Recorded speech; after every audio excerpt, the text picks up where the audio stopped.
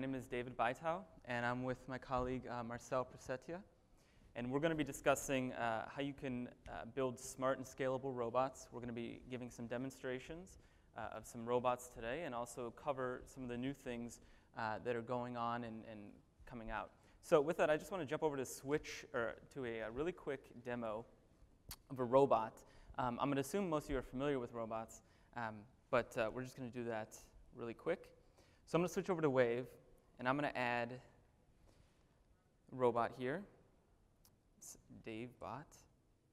So just like any participant, you go ahead and add a robot directly to the Wave, and it immediately jumps in and says, hello. Okay, so hello. Talk to it. So come back, want to play a game. So this is a robot I actually built to play games with. It only plays one game right now, so sure, why not? So immediately jump in and put the chess gadget in. Now I just want to mention real quick that there's no extra code here. This robot was actually created to play chess after the chess gadget was already created. This, in fact, was a gadget that was created for players to play each other. But robots have the same rights as humans, so it works pretty well if you code your robot to know what the state of the board is. So I can come in and make a couple moves, and just like any human player, the robot will start playing. So it jumps in, makes a move. I'll just make a couple more moves here. See, it's pretty responsive, pretty quick. Of course, I know exactly what it's doing. And of course, I fall for the oldest trick in the book. So this is pretty cool, little chess robot. Again, I like how it's decoupled from the actual game, the robot, so you can build multiple robots to use the same chess gadget or whatever. So with that, I'm going to switch back. Oops, let's not jump too far. Again, just like any slide, we have a wave. You can see the link down here to ask questions, and we'll look at that towards the end when we reach the end of the talk and take questions and answers. So what am I going to cover? What are we going to cover, rather? First, I want to give it just a quick overview over the API. Again, this is kind of like, it's a 2-in-1 talk, so I assume many of you are familiar with the Robot API and have perhaps even used it. But I'm just going to give a quick overview of what it is and how it works from a high-level architecture standpoint. Then we're going to cover what's new in version 2. In version 2, we launched, I guess, about a couple months ago after we received all the feedback. And we kind of rolled out a whole bunch of features all at once, including Active API and so on. So I'm going to cover that. And then we're going to do a deep dive. Marcel's going to come up and talk about how you can build super-powered robots. He's going to do that by going over some of the features and best practices of building robots, show some code, and show a couple of cool little demos that kind of open this up. And I just want to also point out that we're not just talking about robots here, because we're actually launching data liberation, which means you can actually access your waves and waves on behalf of other users using OAuth and so on. And this opens up a whole new category of applications built on top of Wave. You can build standalone clients on any platform or whatever you want to do. And we'll kind of touch on that a little bit. And then we're going to go over just a couple examples of robots that are built today. We're going to just a little bit of disassembling and say, well, what features do they use? What makes them unique? And finally, I'm going to talk about robot liberation, which is something that was announced yesterday during the keynote by Lars and in a couple other talks. And no longer do you have to run robots in App Engine. And we think this is really cool because you're not limited to Python or Java anymore. And you can run on your own servers, which is especially great for building your own clients. So real quick, Wave in 2 minutes or less. We're kind of all showing this on the different Wave slides. But this is a screenshot of Wave. And our current tagline is, well, get stuff done with groups of people. Because we realize on the Wave team, that's exactly what we do. And various other teams at Google as well. And it works very well in that setting. And of course, we have a very simple sharing model. You start a Wave, you add someone to that Wave, and now they have access. You can jump in, reply anywhere to the Wave. We have the live concurrent editing, which you're familiar with. And of course, what this is built upon is what we believe is actually really important to the Wave ecosystem is the ability to add custom extensions. And robots are just one type of that extension. So that's all part of the Wave client itself. So let's jump to an overview. So what's a robot? I mentioned a robot has the same rights as a human. So a human can jump into a wave, start editing, replying anywhere, do whatever they want. Robots can do the same thing. And it's very important that we keep these two things in lockstep and keep them equal.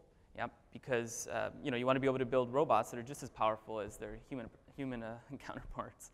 And so we do this using an HTTP-based JSON protocol to listen to the events and to respond with operations. And I'm going to discuss real quick how that works.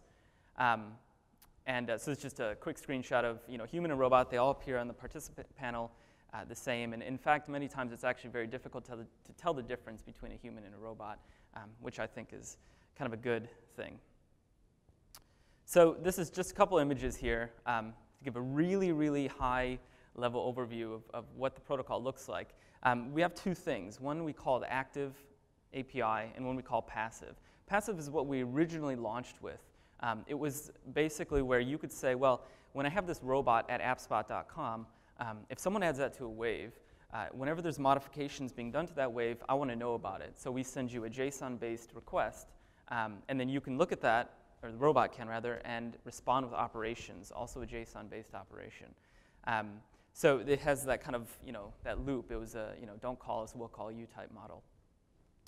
With version 2, we rolled out the active API using OAuth encoded requests so that your robot can send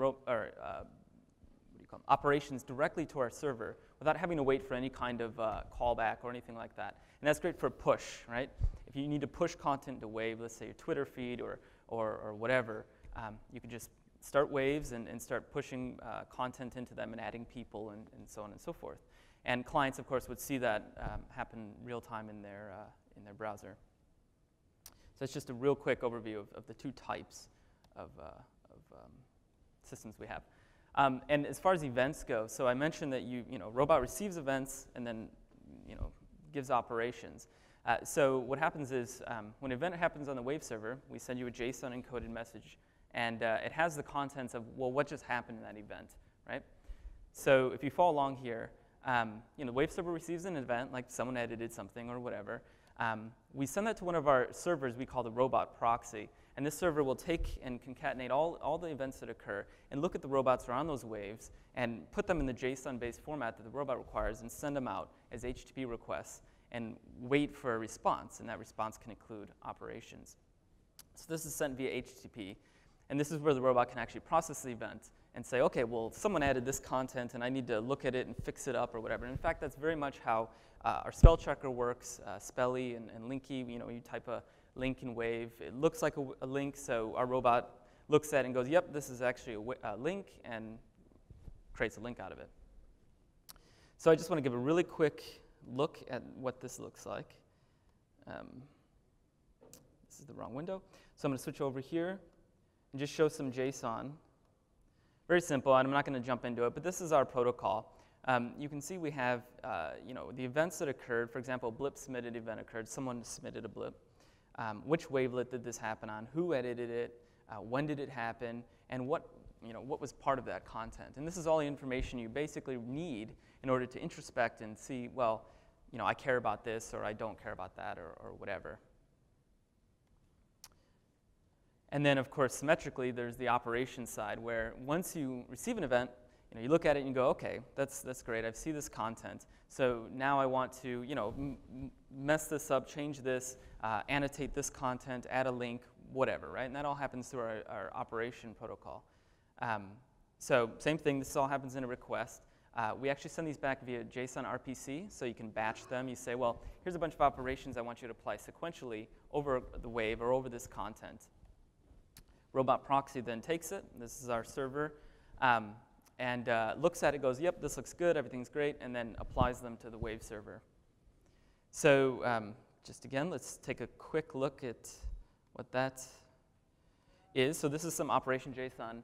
I could probably maximize this more, but so really all this is a series of, it's an array of JSON RPCs saying, look, I want to change a title, I want to modify some content, whatever. So that's great, and that's the protocol, and we published that. So you can see, you can go on code.google.com, check it out. And it's very important that we publish this because, as I mentioned before, we're opening this up beyond App Engine to the point where you could build client libraries to wrap that.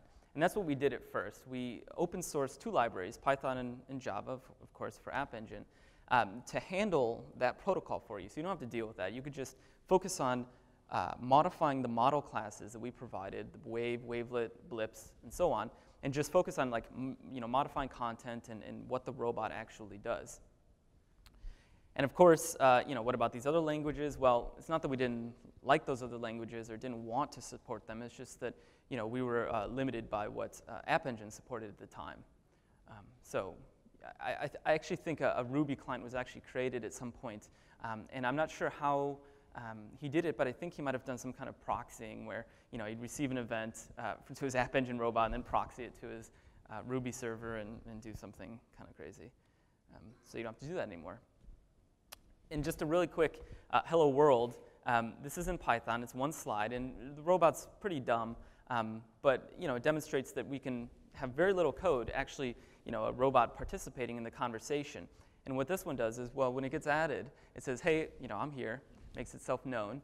And then when anyone ever gets added to the wave, so if, you add the robot and then you add some friends, that robot will say hello to them, when they get added to the wave, which isn't really useful, but it's still kind of interesting in what 3 lines of code actually to do that part. And yep, so then we had all these nice things like, yeah, you can do that. That's kind of, it's like a toy basically. So we looked at that and said, well, what do we need to do in order to make this really interesting and really powerful? So we came up with the version 2, which has a few things, yeah? It has more robust operations.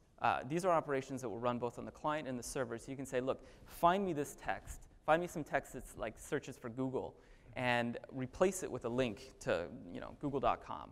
And so you would just send that to the server, and the server will run that logic for you, and it'll also run on your side so that the content matches. And we think this is a much better way to run these kind of operations, rather than you having to look at the indices and go in and figure out what the annotation boundaries should be and then send those off to the server. And by that time, of course, because people are typing in a wave, the content has already changed and it doesn't mean anything, and things get all kind of crazy and out of control. We don't want that. Next thing is bandwidth control. Because we were limited to App Engine, quota became very important. In fact, there were a few robots that we launched and other people launched, and they became somewhat popular, and all of a sudden they stopped working. It's like, well, why they stopped working? Because, of course, they hit their quota because we were sending so much traffic. And if we had this operation, or we still do, we have this event called document changed. And document change means, well, send me an event every time any of the content changes. And you can imagine, of course, if someone's in there typing and editing blips, the robot's receiving lots and lots of JSON, lots and lots of content, and that'll blow out your quota very quickly. So what we did is we allow you to control what you're interested in. So you can say, well, I want to know when document changes, but I only want to know if it contains this regular expression or whatever, things like that, right? And that's much more important because then the work is done on the server as opposed to us just sending you information and 99% of the time going, well, I don't care about this, just drop it on the floor. So that's very important as well. And then a couple of the things I'll just highlight real quick are profile semantics. Now, robots can actually, well, they can also act on behalf of the users, but they can look like they're from other users. So if you have a Twitter stream coming in from a robot, you want to be able to actually say, who is this from, right? Who's this post from? Show their profile image, show their name, and so on. So we allow you to do that with a system we call Proxy4, which Marcel will cover, and he has a pretty cool demonstration of that and YouTube. And then finally, at Google, we take data liberation very seriously, meaning that, well, any data that you put into our services, you should be able to get out at any time and take to another service. And Wave's no exception. Yep. We want you to be able to input content into Wave, whether it's through the robot API or directly in Wave, and have application developers write applications that can pull your content, do something with it, store it, whatever you need to do, to make it useful. So we did that with allowing you to search across waves and also fetch wavelets. And so you can say, well, I know I'm on this wave, give me this content, and I want to take it and store it and do something with it later, or maybe push it back later. So it's that whole two-way transfer that we have. And that's really, really important to new applications that, we think will be developed, new clients or Android applications or whatever, which is really important. So with that, I'm actually going to switch over to Marcel here, and he's going to go through a few of these new features and demonstrate them and give a couple cool demos. So, Marcel. Thanks, David. Hi, everyone. My name is Marcel Prasetya. I'm a software engineer on the Google Wave team. Today, I'm going to talk about some of the new features and best practices on the Google Wave Robots API version 2 that we launched about a few months ago. Some of the topics that I'm going to cover are, first one is the new document modify operation, and then context and filtering, and then proxy for, and last one is the active robot API. Now, without further ado, let me just jump into the first one, the document modify operation. So in the first version of our API, in V1, most of our operations were index and range-based, which result in a very error-prone, fragile, and cumbersome API. So take, for example, if you want to replace all occurrences of foo with bar in a blip, this is what the code would look like in V1. So first, you need to get the text view of the blip, and then you need to loop over of all the occurrences of foo in that text view, and use that to compute the range, and then call the text view.replace method and pass in the range and also replacement text. So we think that's just way too much code for such a very simple operation. So in the V2 API, we introduced this new operation called document modify that allows you to modify blip content without using index or range as the reference. So in V2, to replace foo with bar, the code will look like this: blip.all foo.replace bar. So it's a lot simpler, more readable, and also more intuitive. Now let's take a look at the components of this operation, namely the selectors and action. So I have a sample code here, same as before, blip all foo.replace bar. So the first part, all foo, is a selector. So selector is something that restricts and targets which part of the blip this operation should be applied to. We support a few different selectors. We have all and first, and should you need to apply operations using index or range, like in the V1 API, we also support add and range selectors. The second part, replace bar, is an action. So action is something that dictates the server what needs to be done on the regions that were matched by the selectors. We support insert, insert after, replace, delete, and annotate. So I have a table up here that shows you the list of selectors and actions that we currently support. Now I'm going to switch to my Wave client here and show you a little demo of a Wave robot that uses this document modify operations to linkify the word Google and YouTube. Okay, I have my Wave client here. First of all, I'm going to create a new wave with that robot in it. I call my robot wave linky. Okay, and I'm going to type in something, hello, Google I/O. Have you seen our video on YouTube? And then hit submit. So when I hit submit, the wave server will broadcast an event, the blip submitted event, to the robot. So this WaveLinky robot will receive that event, including the blip content, and will search for all occurrences of Google and linkify that. And same thing with YouTube. As you can see now, Google is underlined, and if I click on this, I'll be directed to google.com homepage. And same thing with YouTube. Okay, let me close that. I'm going to switch back to my presentation. So I'm going to show you the code to do that. It's very simple. So it's just blip.all, Google, annotate, link manual, and then the google.com URL. So we use all as the selector and annotate as the action. And same thing for YouTube. It's just blip.all YouTube, annotate, link manual, youtube.com.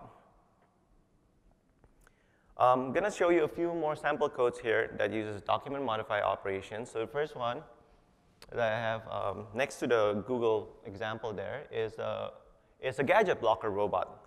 So the code is blip.all element type gadget.replace block. So this code will look for all gadgets in a blip and replace it with the text block.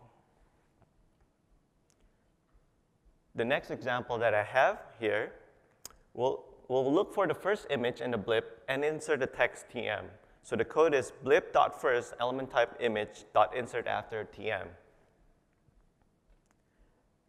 And the last example that I have, as I mentioned before, we also support selectors that are index and range based. So I'm using range here. The code is blip.range 6,12 delete. So basically, this will delete the blip content from index 6 to 12. So that was document modify operation. So again, with this operation, you can do a lot of things, a lot of blip content manipulation operations without worrying too much about index or range computation. So the next thing I'm going to talk about is context and also filter. So in V2 API, we give a robot more flexibility in controlling how much data and how much event should be broadcasted to the robot by specifying the context and filters. So first one, context, specifies which blip should be included in an event bundle if there is an event for that robot. So you can specify root, parent, self, siblings, or children as your context. Should you need all the blips in that wave, you can also specify all. Second one, filter. So filter tells the server to only send an event bundle to the robot if that event has a property that matches the given regular expression filter. So by specifying context and filter properly, you could help to reduce the bandwidth and CPU usage of your robot. This is very true, especially if your robot is listening to a very chatty event, for example, the document change event on a large wave. And also, if you're using Google App Engine as your hosting provider, App Engine has quotas. So by specifying context and filters, you can help to reduce your quota usage. Now I'm going to show you a sample Java code on how to specify context and filters. So I have a simple event handler method here that handles document change event. And the way you specify context and filters are by setting them as attributes of the capability annotation. So I have add capability context equal context.parent, context.self. And then filter is just text Google with double brackets. So what this means is that the server will only broadcast a document change event to this robot if that event happens on a blip with the word Google in it, in double brackets. And also, when the server broadcasts this event to the robot, it will include two blips in the event bundle, namely the blip where the event happens, the self, and also the parent blip of that blip. So that's context and filter.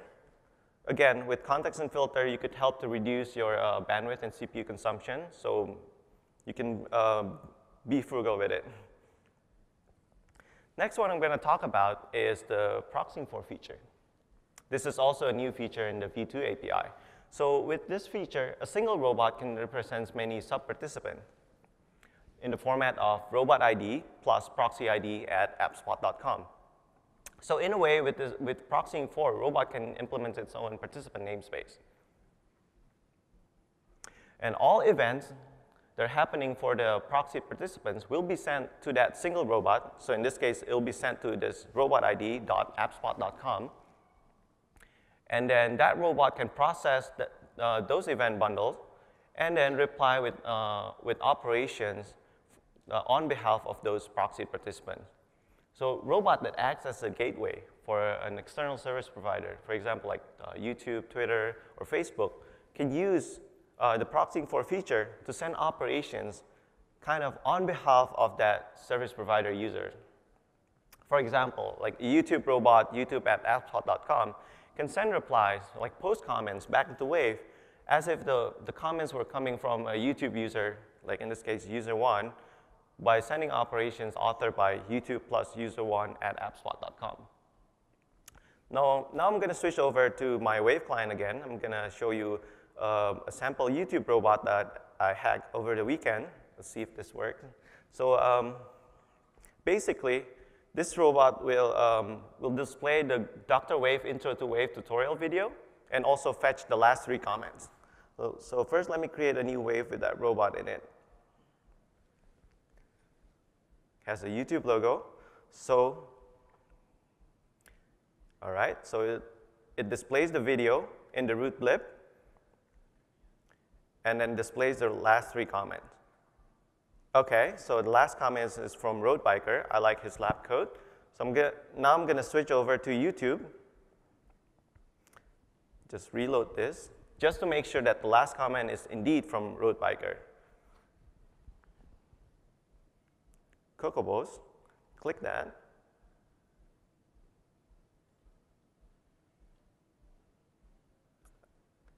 His name is Road, okay. And it says, I like his lab coat, okay. All right, so as you can see here, the comments were attributed to the YouTube user. So like Sephora here, Invictus 1983, and Road Bikers, they're not Wave users, they're YouTube users. And if you click on the participant profile, on the thumbnail here, you can the profile card shows that this blip was actually created by Prasetya-YouTube, that is my robot ID, plus Cocobos, which is the YouTube user ID at appspot.com. So we use the YouTube user ID as the proxy ID here. Also, you may wonder, like, how does the client display this custom profile information that's coming from YouTube? So when the server needs to render a proxy participant profile information, it will actually talk to the robot. It will make a profile request to the robot and pass in the proxy ID. And robot can take that proxy ID, and in this case, the YouTube robot will use that to query YouTube to give me a profile information for Cocobos. So then YouTube will respond with the display name here, Road Biker, and also the thumbnail URL for this user. Now I'm going to switch back to my presentation and show you the code to do that. It's very simple. So first, the robot will just fetch the comments from YouTube. It's this line here. Fetch the comments from YouTube by just passing the video ID, and I have a separate method that makes the gdata call to YouTube to fetch the comment. And then for each comment, the robot extracts the user information and use that to create a proxy version of the wavelet by calling wavelet.proxy4 and passing that YouTube user ID as the proxy ID here. So once you have that proxy wavelet, you can start making replies. You can start sending operations on behalf of that proxy participant. So in this case, the robot calls the reply method, proxy wavelet.reply, to post a comment.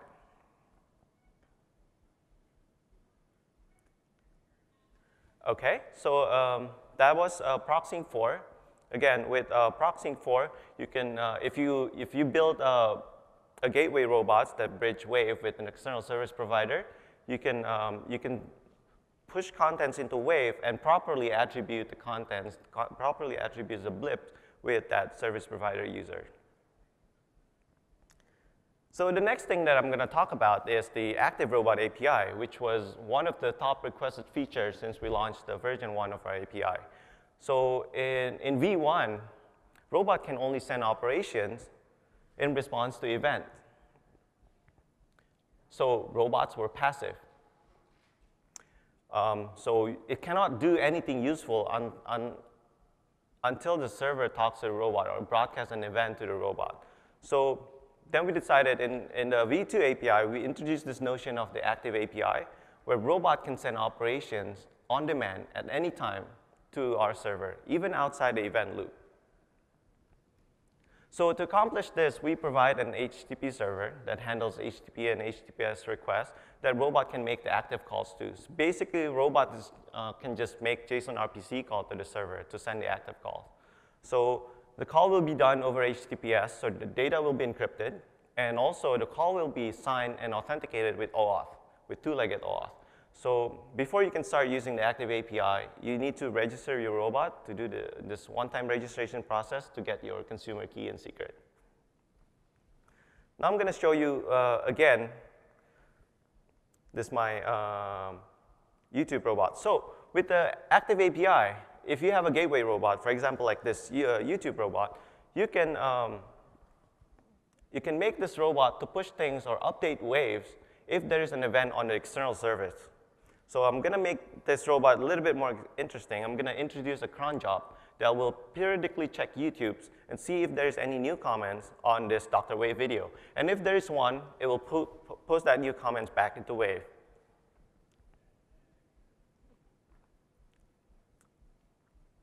OK, so I'm going to switch over to YouTube, and I'm going to post a new comment. I will say, I like his lab code too. Then hit post. And then I'm going to switch over back to Wave. And if you're lucky, in a few seconds, you should see my new post. So, OK, there you go. Hooray, it works. Didn't work this morning. Basically, this cron job will go to YouTube, use the YouTube GData API, fetch for the last comment. And if there's a new comment, it will make an active call back into Wave to post this new comment. So I'm going to switch over to my presentation and show you how to use active API in your code, the robot code. So I have the robot, the cron handler here. First thing that you need to do is to establish your OAuth credential by calling the setup OAuth method on the robot. So call robot.setupOAuth and pass in the consumer key and secret. And then I'm going to create a stub wavelet. So you can do this in two ways. So you can create a stub wavelet by calling robot.blindWavelet, and then you can apply operation to it. Or you can also fetch the wavelet by calling robot.fetchWavelet. I prefer to do the blind wavelet here because it's faster, and I don't need the actual wave content. So, and then I'm going to talk to YouTube, call this getComments method again to fetch the new comments, and use the technique that we talked earlier in the proxying for slides to post these new comments back to the wave. And then lastly, the most important bit in the active API is you need to actually submit your pending operations by calling this submit method.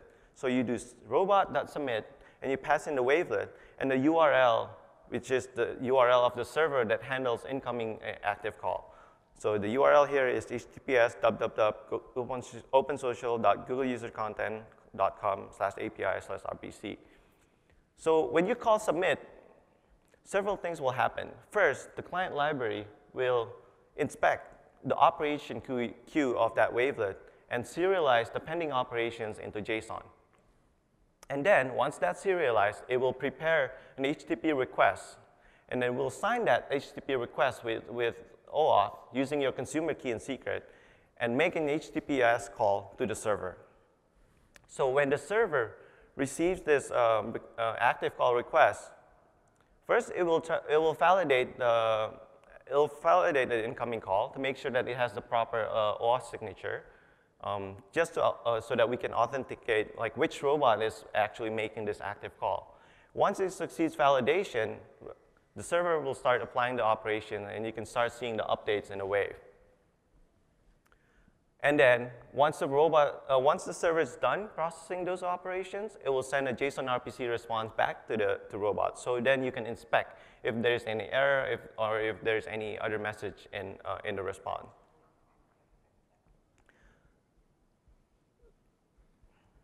OK, so one other thing that I would like to mention here. So someone just replied. Is it one of you guys? So as you probably noticed before, like I didn't do anything in this wave. I did not type anything. I did not add a participant. I did not submit a blip. I didn't do anything. So it was purely the robot that's making active call back into the wave server. So again, so that's active API. So with that, you can start pumping operations day in and day out to our wave server.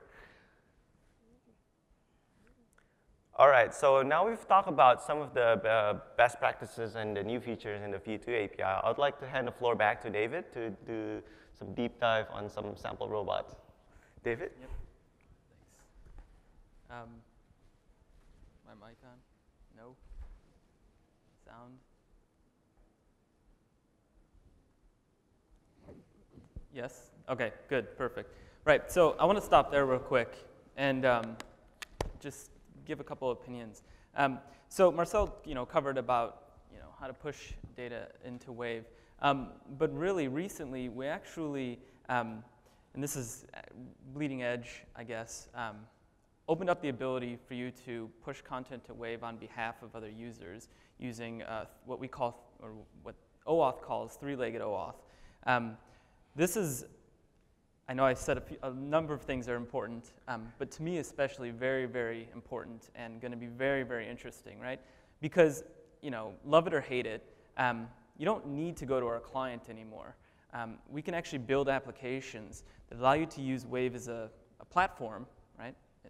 Remember this product, platform, and protocol, is a platform for your data, right? And you get all the concurrency, you get all the active push, you get all the everything that Wave is known for, but without having to actually go to the client. And so, in the next couple of weeks, we're going to be rolling out more documentation and more examples of this, with an Android application sample, with I guess what you can call maybe a Wave Lite type implementation of a client. And I'm really, really interested to see what developers can do with that to kind of, again, circumvent the client and push and extract content directly out of the platform that we've built. So I just wanted to stop and mention that. And now I'm going to jump over to just a few examples of robots using some of the things that Marcel pointed out. Well, one is Monty, and this is actually a robot that I built, I guess, last year. And I just want to show it really quick because it's fairly interesting to kind of see how Wave can be used as almost like an IDE, right, an interactive IDE. So what Monty does is it's a Python interpreter, or a Python-based robot that evaluates Python code that you put into Wave, and then it outputs the result directly. Yeah. So you can communicate, or we have a tagline. You can collaborate on the code directly and have the robot run it. And the features it use are wavelet self-added and blip submitted. Very simple, nothing complex going on. So let's just jump over to a demo real quick. I'm going to attempt to write some code directly in Wave here. So I add Monty. He says, yep, input the program.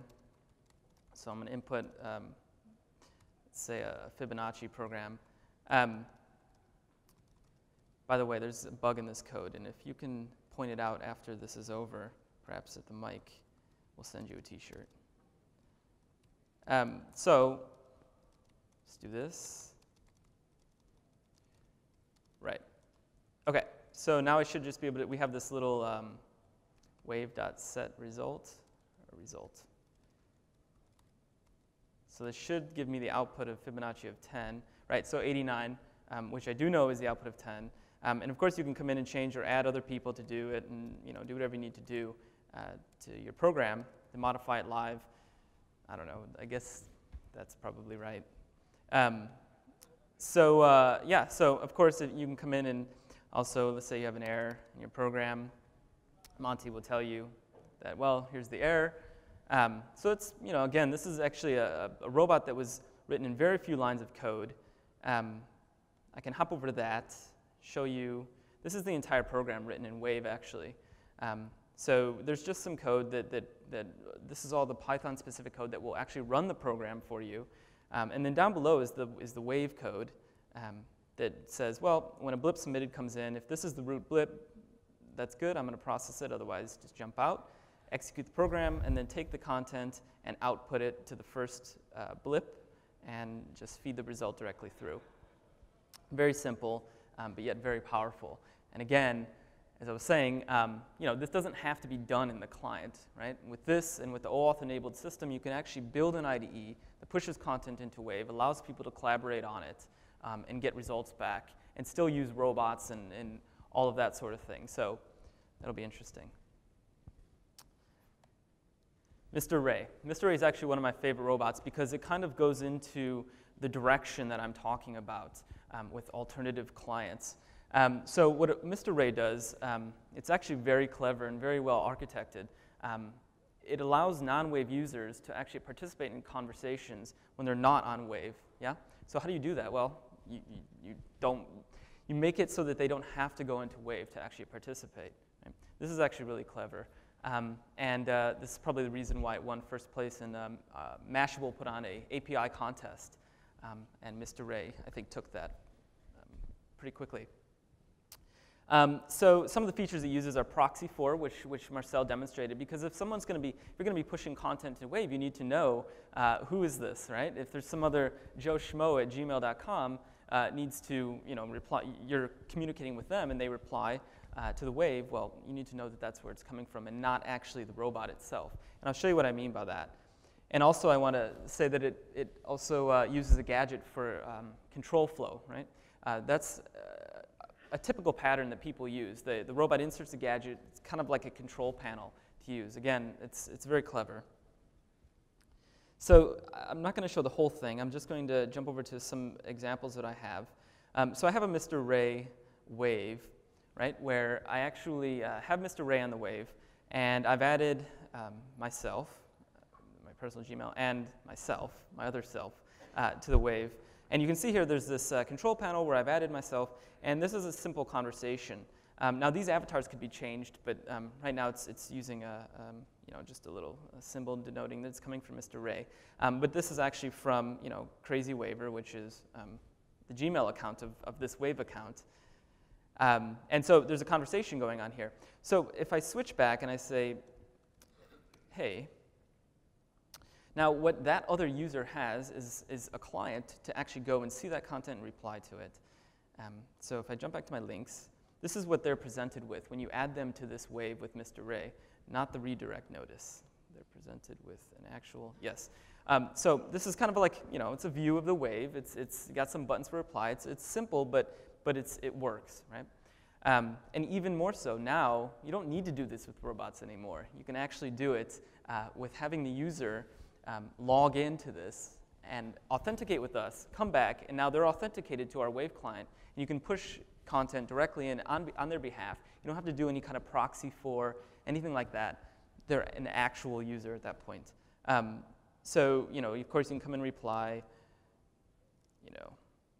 and same story. It'll push the content back, and I come back into Wave, and of course, it's there. Yep. So again, it is an alternative client, right? And it's very neat, very clever. And then just one more robot I want to show before we jump into the robot liberation is Fairy. Now I wanted to show this because one of the themes of I/O is enterprise development. And aside from nice little toys and robots and such, it's very important that you be able to get your content into other services, right? Like Google Docs, for example.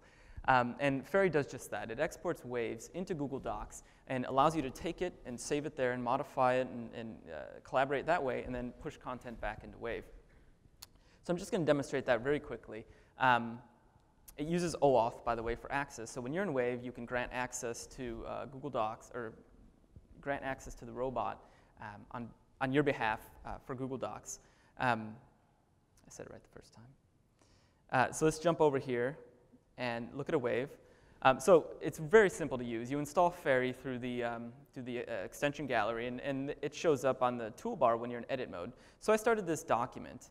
I can actually probably just jump through real quick and give you a quick demonstration. So again, sample document, pretty boring. Let's pretend this is a really long document that we've been working on, collaborating on, so on. I can't type when I'm on. It's cool. So on the toolbar, you'll see that there's this icon which is available. So you click that icon, Fairy jumps on the Wave and goes, okay, I want to access this. Here's, again, another gadget used for controlling what's happening rather than having to parse text and so on. It works very, very well. So, yep, I'm just going to say go. Great. Click here to grant access. It does a little OAuth dance. Yep. Grant access. Of course, once you're authenticated, you should remain authenticated at that point. I think I clicked it. Anyway, we're going to jump over here and, okay, so this says it will sync automatically. It's a little bit slow. Yep, an error occurred, perfect. But luckily I did create a document before. I ran through this just before the demonstration or just before the session. And I do have a document which is very similar, which is, again, this is a sample document.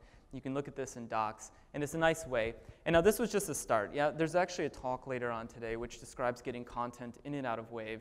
It's the media APIs, and it's more than just documents. It's also images and attachments and so on. But you can see that the robot API is at least powerful enough for allowing you to do this sort of thing, today. So that was a few robots. Robot liberation. Now this actually was something we've been talking about. We realized over the last year, we've given a number of talks and always said, well, today robots run an app engine, but tomorrow, we promise we'll open it up. And for one reason or another, we're working on, with our limited resources, working on a lot of the other features that Marcel demonstrated. So a few weeks ago, we said, well, why haven't we done this yet? There's not really a great reason, and it's a really big bang feature, right? So we did it, and it works today. We're going to be rolling out some more documents over the week to make it easier, and a few updates. It's not as seamless as I'd like it today, admittedly, but it will be very, very soon. But it does work. So I just mentioned all that. I'm not going to go over how it works completely. It's not that important. There's a flow where essentially same old story where you have your URL that you want your robot to live on, or rather you want events to be sent to that URL. Yeah. And then, but you have to prove ownership of that domain or of that URL. So what we do is we have a form where we'll say, look, this is what I want my robot ID to be, which would be something like, waverobot@googlewaverobots.com, which by the way means we're moving away from appspot.com and onto our own domain. And this is my URL. Well, you got to prove ownership. So we give you a token that you have to serve up, and then you come back, click verify. We make sure you put that token on the URL. Great. And then we issue you your ID. We issue you your consumer key and secret, and off you go. And you can add that robot. So there was a Go talk earlier today. Go is an interesting language to me. I don't really know it, but I want to learn it. But there was a developer who really likes Wave, and he's on the Go team. So when he found out that we were opening up robots like this literally 2 weeks ago, he built a client library. And he's still working on it. It'll be open source very soon. And I said, well, that's great. That's awesome. Let's demo that. So that's what we're going to do real quick. Just, it's a very simple robot. Before I actually show the demo, I just want to highlight the code for a Go robot. It looks very similar to Python. It's very easy to use. If you're familiar with Python, you'd be familiar with how to use the Go language. All this does is this simple hello world. The robot demo I'm going to show is actually a little bit more sophisticated. So let's do that. So I'm going to jump over here, actually to my sandbox. Again, I forgot to mention that robot liberation is only available on Sandbox today. Very soon, it'll be available on our public instance, and I promise it won't take as long as it took for us to get off of App Engine. It will actually be very soon. So jump over here, and you'll see that I can add GoBot. Actually, before I do that, I'm going to submit this blip. Oops. I'm going to add GoBot. So GoBot is actually at googlewaverobots.com. And I can show you that it's actually not an app engine. OK, he says hi. If I click his profile, you can see that his website, actually, that doesn't prove it. But I assure you that this is not running on App Engine. This is running on his VPS. We're just sending requests directly to that. So if I come over here, I say, hi. Go is new programming language, Go. And then, of course, it can reply. And it's very quick. You notice that things are much snappier these days, which is great. And it can embeds a video about Go and so on. So, very basic, but, he built this in literally a week. And we're excited to see, various other languages being used. And it's great because, with App Engine is stateless, right? So anything that comes in, you get a request, you send a response back. If you want to store any kind of state, you have to store it in the data store. It's a little bit tricky. But when you're running on your own server, you can have locally cached states and so on and so forth. So that's great. And then, there's a number of other languages that things could be ported to. I just came up with a list. I had another one in mind, but I never typed it. Hence the empty bullet point. So hopefully we'll, see some of these very soon using our protocol. everything I mentioned today and Marcel mentioned is available in example, except for the little anecdotal stories, at code.google.com/API/wave. Like I said, we're going to be diligently updating the documentations, or the documentation, and with how to liberate your robots and the OAuth stuff, which is going to be pretty interesting. So you can look forward to that. And yep, so that pretty much concludes our talk. I just want to thank you for coming and listening to this. We're going to check out the wave, see if there's any questions. Otherwise, please, feel free to ask a question on the mic. Again, if you saw a bug on the Fibonacci program, feel free to mention that too, and we'll send you a T-shirt. Yep, so that's it. Thank you.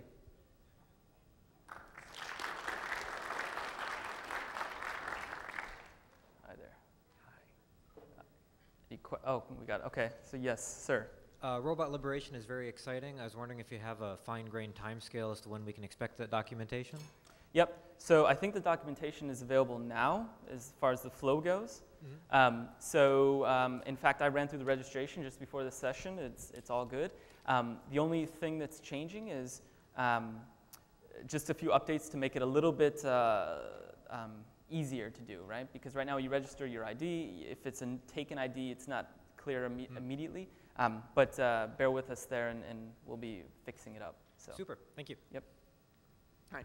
I may have just missed the slide, but in your cron handler method that was getting called periodically, how do you actually route a URL to that method? Oh, so for my example robot, I just use app engine cron or app engine task queue. You can do that. Okay. And yeah. you can like directly assign your method to an action that occurs periodically? So yeah, so the way App Engine cron and task queue work is just basically a servlet that App Engine system will call in a period of time. So it's so that you can just put that method inside a servlet, and then inside the get handler, you can just call that method. Okay, I'll look at the API for that. And the Fibonacci sequence, I believe, was incorrect for an argument of 0. 0 and 1, yes. Yeah. Yep, that's right. Good job.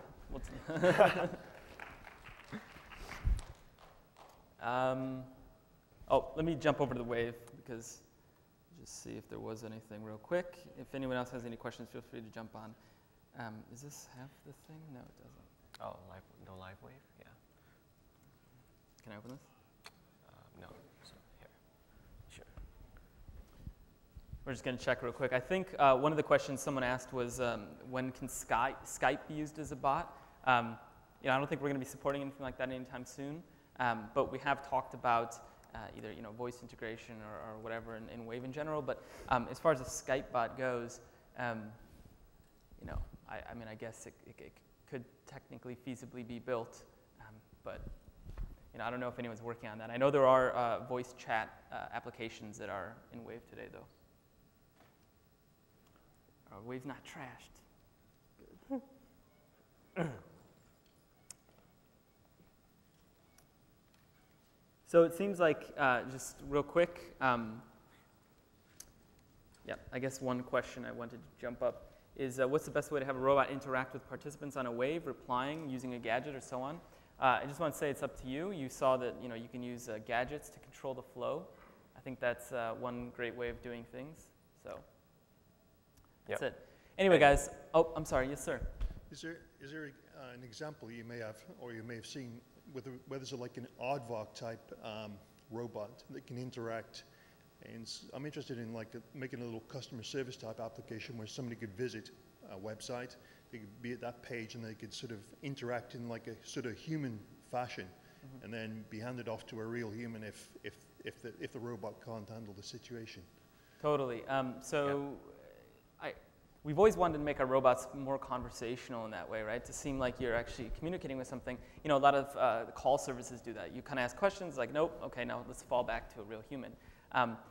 I think that's true, and also you can actually build web applications that is on your website where you can be getting content back and forth from Wave, right? and actually have people maybe go into Wave. You know, if you have someone working on you know, someone working at some company or something that gets these waves that get questions fed into them, and they can reply, and then of course those replies will be pushed back out to your robot or to your service to kind of close that loop, right? So you can use it for that kind of you know, communication loop, and either way it could be robot or human participant. I don't know if that answers your question directly, but you know, we can talk a little bit more about that.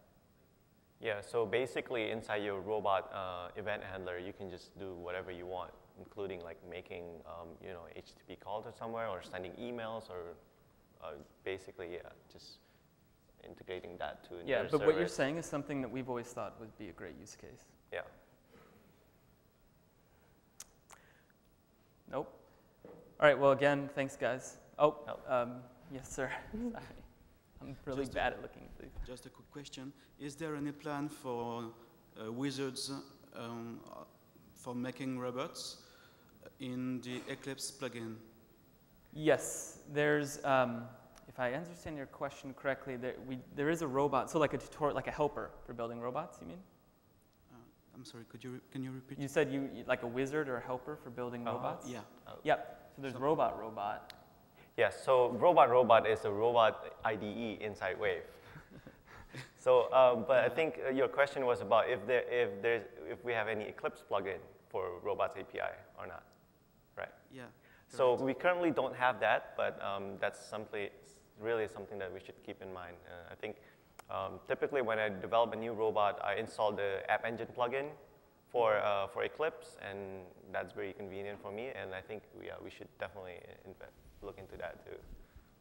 Yeah, that's what I used to. I was thinking of graphical wizards that would ask questions to the user, to the coder, and then generate a skeleton of robot. We actually had an intern on the team build a kind of a meta robot that adds a gadget, and you can actually construct logic through a flowchart like system. Yeah, and we haven't released that yet. We just kind of kept it internally so far. But it's great for building tutorial robots. So tutorial being like Wave tutorial or whatever. So you would say like, you know, do this and branch on this when the user like presses enter or replies, and it kind of just, you can build a simple conversational robot graphically. So Very nice. Yep. Is it possible to see a screen capture of it? Not yet, but now that you know that there's interest, I know we've been planning to either push it out. We want to push it out as an example at least very soon. So we'll probably publish the code and do that. Okay. Yep, it's really neat. Thank you. Sure. All right. Thanks, guys. Thanks, guys, for coming.